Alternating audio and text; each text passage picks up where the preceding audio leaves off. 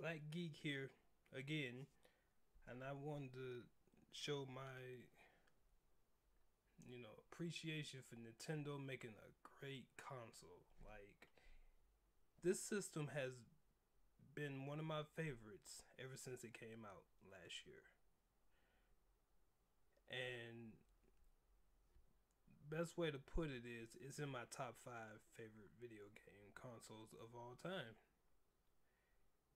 And these are the only games I have for it so far, but there's a lot more that I want to get. I'm gonna talk about a little bit of some of them one by one, but not in too much detail. The first one is Rabbits plus Mario plus Rabbits. My goodness, I cannot. Let me put this. The rabbits annoyed the crap out of me, but after playing this game, it put a whole new perspective of the rabbits for me. They're they're kind of funny. Well, in this game at least. And I can't stress enough how fun this game is. Like I play this quite a bit, and you would think the mishmash of Mario and rabbits would be like, why? Why would you? Why? But like my favorite character in here is the Yoshi rabbit, the Donkey Kong rabbit, and of course the Peach rabbit. Peach rabbit. Matter of fact, I like the Luigi one too, cause he it's more his abilities I like, cause he got this vampire ability and blah blah blah. But I don't want to keep talking about it. This game is freaking amazing. I should have put this at the bottom because I keep talking about it. If I know that there's a lot of people out there that hates the rabbits, and there's people that loves the rabbits, and there's people that love Mario, and there's people who just love Mario. Pick this game up. You will not be disappointed. I promise you. It's just like XCOM. And I've never played an XCOM game in my life. I don't. Is Red Alert part of XCOM? Yeah, I can let me know in the comments. But I played Red Alert. I don't know if that's the same thing as XCOM. But they got the same kind of grid based tactical strategy RPG thing going on. But way more colorful, way more funnier, and just seeing Mario and Luigi and with a gun is hilarious. But it's not like a 9mm or something like that. It's like I call them little Mega Man blasters. That's what I call them because I love Mega Man, so I'm going with that. And some of the upgrades are hilarious. And if you uh you know got the game on launch, maybe in the new packaging still too, you can get the Pixel Pack, which the guns are a little bit stronger at the beginning, but they're cool because everything they shoot is like very pixelated, and it's something about that I like. Maybe growing up on the NES is probably why.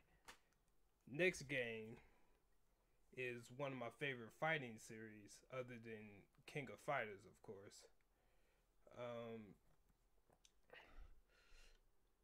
Ultra Street Fighter 2. Now, a lot of people didn't like this. Like, they feel that they was ripped off because I think this game started off at $40, I believe.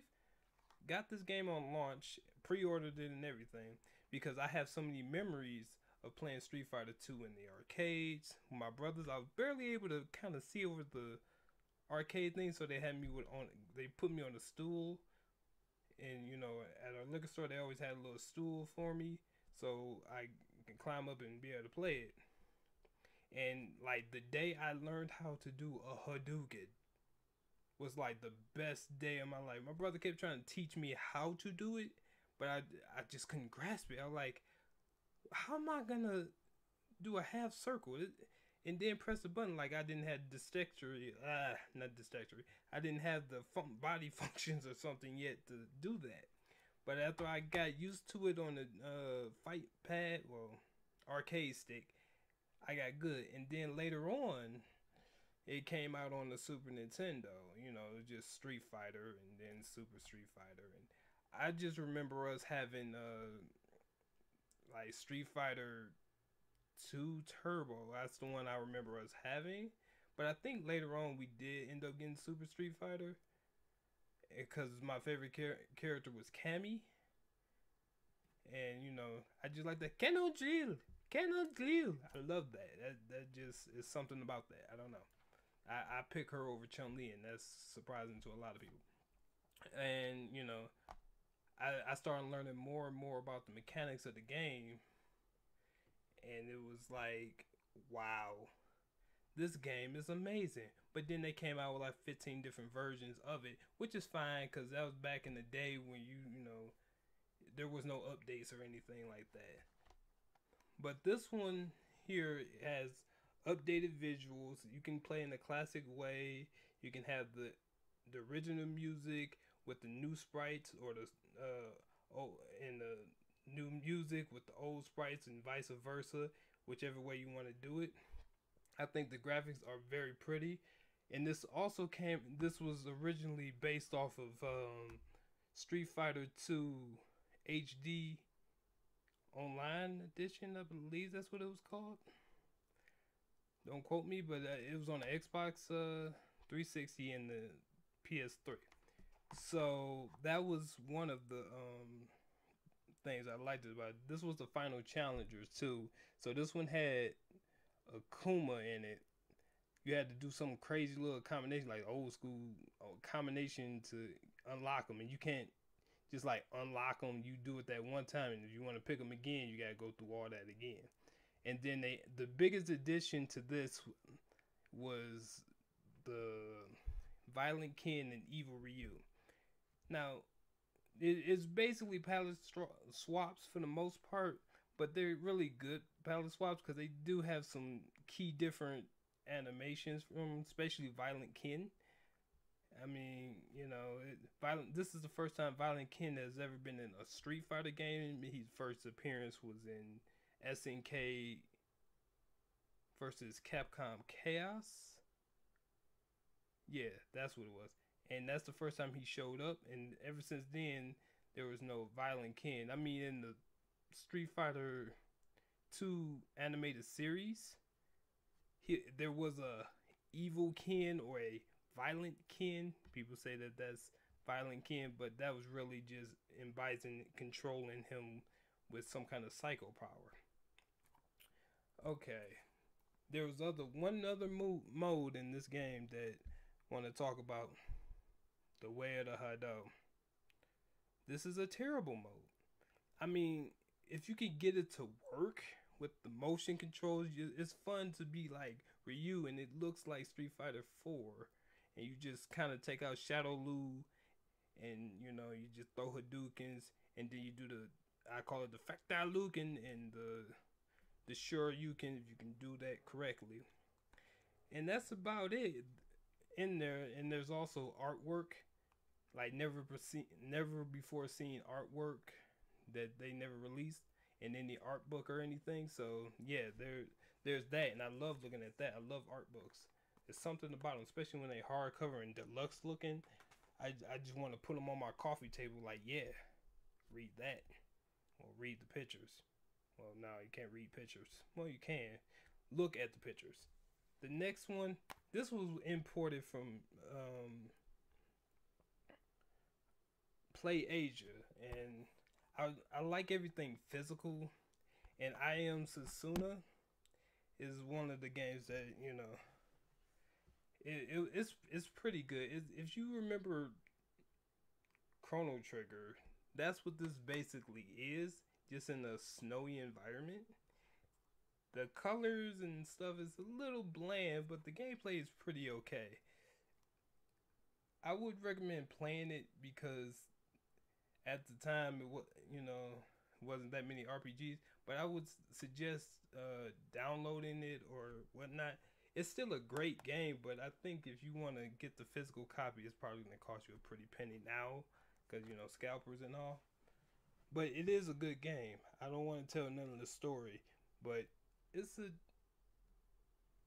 it's a decent one.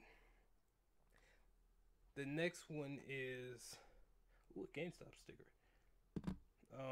My wife got me this for Christmas because I like Steven Universe. I love Steven Universe and Adventure Time and Regular Show. So she got me this because I rant and rage, especially about Steven Universe. And she got this game, and it's basically Streets of Rage or any beat 'em up you can think of, just with Cartoon Network characters, with battle crash. That's why they call it battle crashers, because I guess they go beat up people. I guess they didn't want to use the word beat up, but this is a surprising. It's a little repetitive, but it is a fun game. I didn't expect it to be this fun, but I played the crap out of it.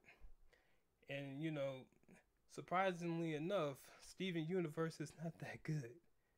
I don't know why Steven is not good. But you know, if you want the character I usually use is probably Gumball or Finn actually.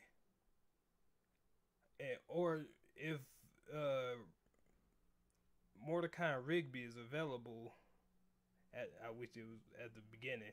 It's pretty good, but I don't like Clarence. I don't like the TV show. I don't like it too much. But if you do, that's you. That's good. But I've seen the. See, the thing is, I look at things in a interesting way. I can see that people like the game. I mean, like something, and then I'll say, I don't really like it, but it's cool if you like it. But most of the time I can see why people like it from another perspective. But so I'm sure Clarence is probably a good show. I tried to watch it, but it wasn't my type of thing. But if you look closely, Mordecai got the Power Glove. Yes, every that I. That's probably why I like Mordecai's character on here so much, because he got the Power Glove. Because every kid wanted to be Captain N and everything else. So Cartoon Network Battle Crashers, I suggest you play it.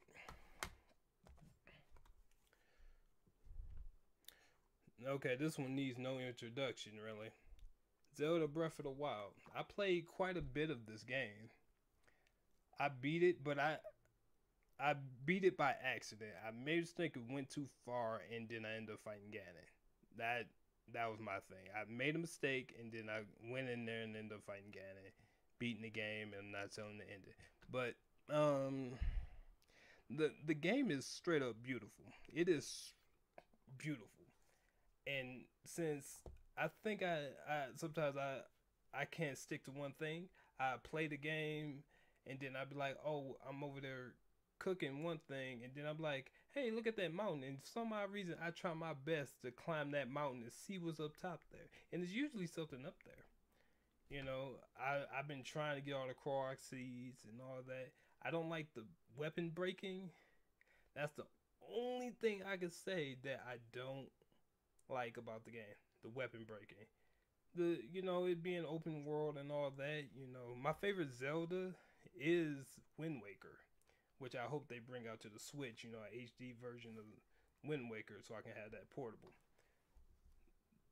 The thing with this game is, you could go some places and then you can just get messed up pretty bad. I remember running into the Guardians, I didn't know what to do. So when I seen the Guardians, I was like, "Oh my goodness, what the heck?" Of course, I don't know why. I tried to fight it and then I died. One shot killed. It just was. It wasn't even funny. And this game is like endless gameplay. I haven't got the DLC because I kind of want that motorcycle stuff, and I like when you use the amiibo and the big crate to just drop on. It just drop and you just get random things. My favorite thing to do in the game is cooking. I don't know why. I like cooking. I just like hearing that bing sound. I like that. And just seeing what I can come up with. I could look up a guide and see what all the things I could make, but I like to see what I can make. I can see if I screw up or whatnot. Mario Kart 8 Deluxe. Now this game is a port. That's first thing and more, but it has all the downloadable content from the previous game on the Wii U that probably no one ever played, and they basically added all the DLC, and then they added the Inklings, which is my favorite characters to use in the game. They added a few modes. It's particularly battle mode, like a correct battle mode. It's more like a classic battle thing, like on the 64, I believe. The 64 is the best example I can give because I remember playing that a little. Other than that, it's basically Mario Kart 8. You really can't go wrong with it. I wish they would have added a Birdo. Once again, wish they would have added Birdo, but hey, I'm not working at Nintendo and all that. And shout outs to Sounds Nerdy. If it wasn't for them, I wouldn't have this game. And I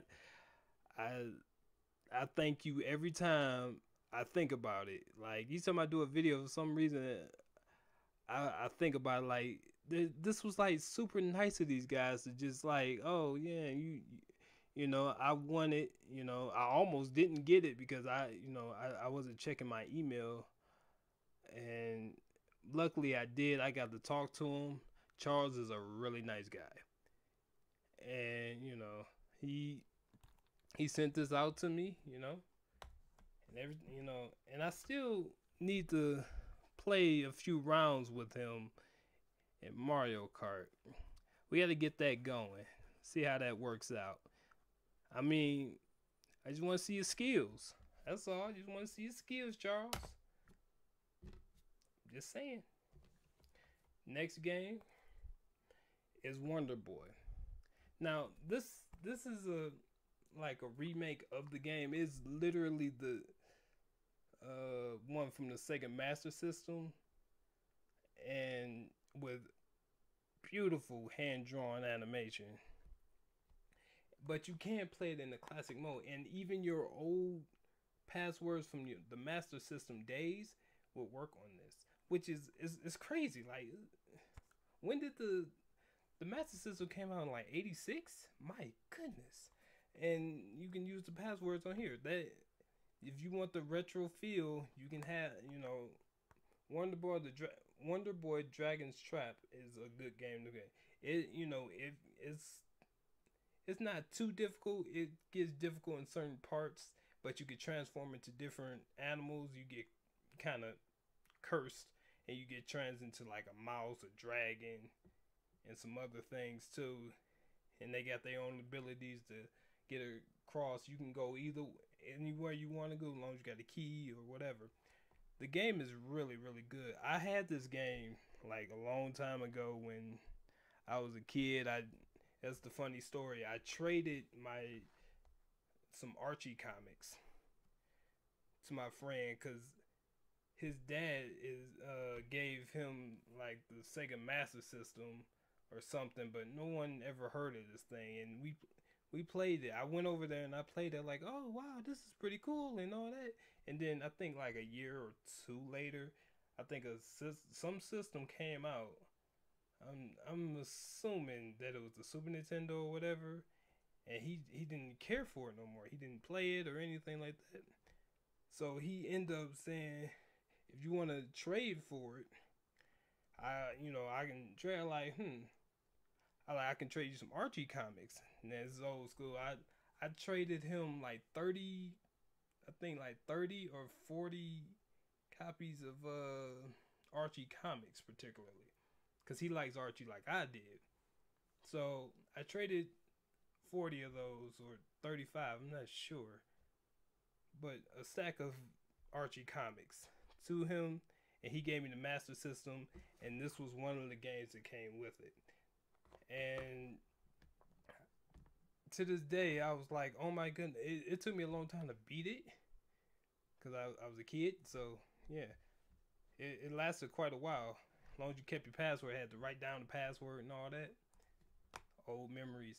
Yeah, that's how I got a Sega Master System. You know, I had a Sega Genesis, but I had a Sega Master System too. I was probably like one of the very, other than the person that I got it from, was like probably the only person that had it.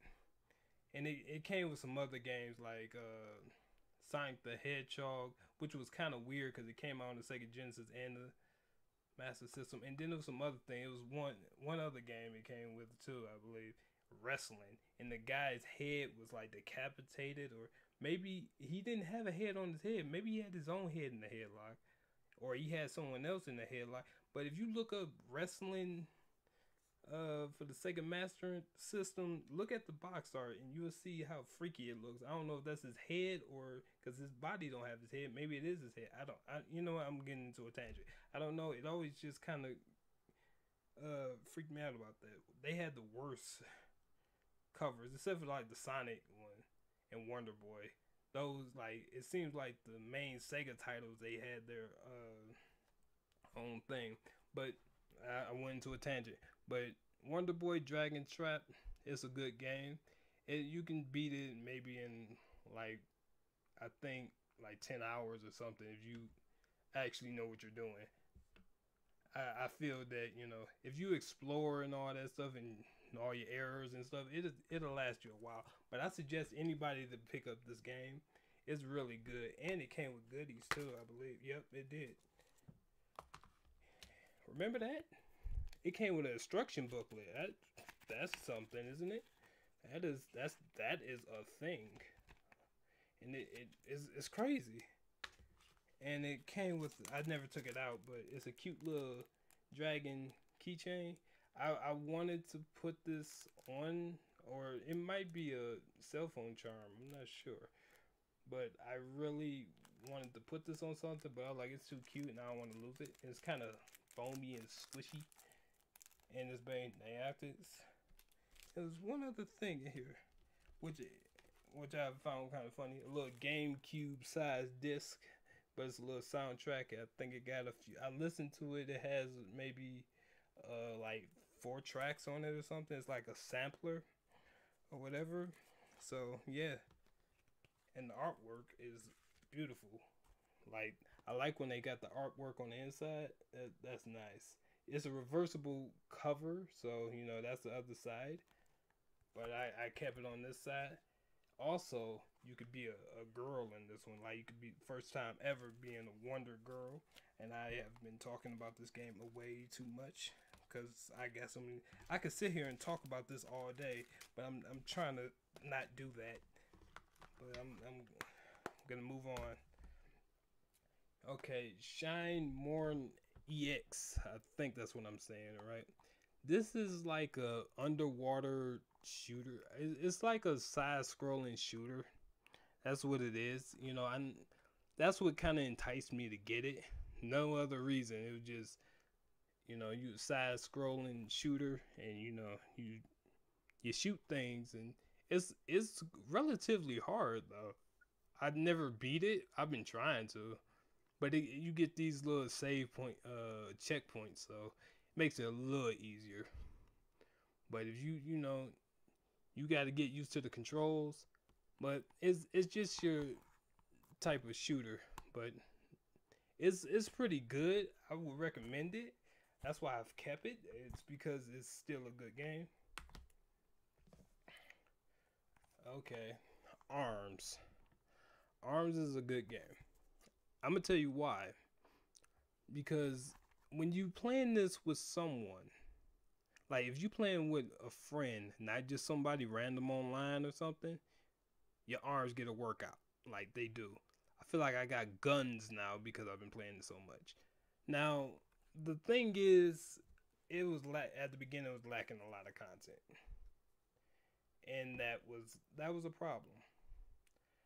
And that is that's the main problem. It has lack content. Like if you play the arcade mode, I think championship mode or whatever it's called, it's not even worth it, you know, because well, it is because you want to get all the arms and stuff. So yeah, for each character.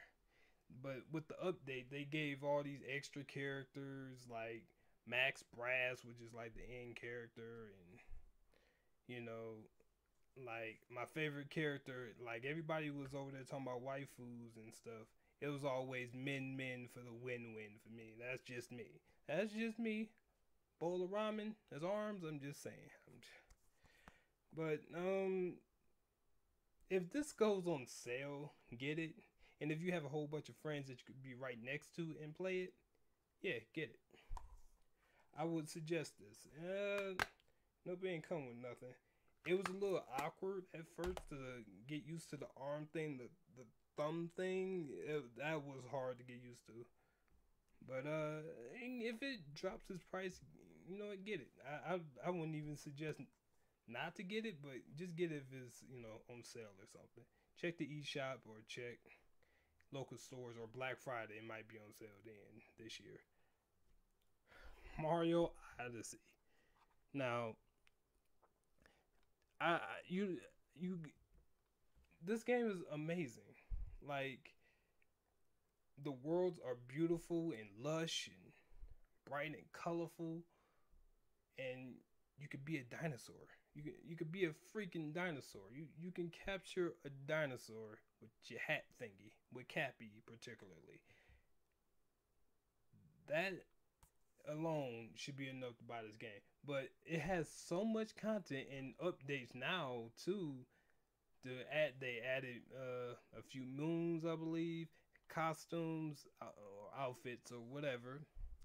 They even got something for the retro fans. You go through a tunnel, not a tunnel, but a pipe, and then you turn into a little 2D Mario and go waka waka waka. When you got a full outfit of one thing that matches, it'll be that particular sprite going across, and you jumping over things like the Donkey Kong one when you do the particular quest with Paulatina and all that. This game is amazing. I suggest everybody pick up Mario Odyssey. Please. If you start off your Switch collection, Mario Odyssey and Zelda should be your first two games. You should be good. And if you're balling like this, balling like that, I would suggest for the variety's sake, Splatoon 2. Splatoon 2 is like a shooter that not a mainstream shooter. It's people that like Splatoon, and then there's the people who just prefer their Call of Duty. This is my type of Call of Duty right here. Colorful, loud, obnoxious colors, Nickelodeon feeling, style driven squids, and they just had a update of a DLC of Octo. I was about to say Octopath Traveler. I was about to say Octopath Traveler. No, Octo expansion, and you can play that. And I haven't played that yet. I you know I plan to download it eventually, and it's a Splatoon is about basically inking your opponents with ink, and you shoot ink on the ground to cover as much ink as you possibly can to win the match. And then there's the matches that's like tower defense. I can't think of them all right now, but that's like highly competitive. And they done put up. You can get all the way up to an X rank now, I believe. I don't know what that means because I ain't no X rank. I am a B. I am a B rank. I was an A rank and then now I'm a B rank. So, I'm blaming the team,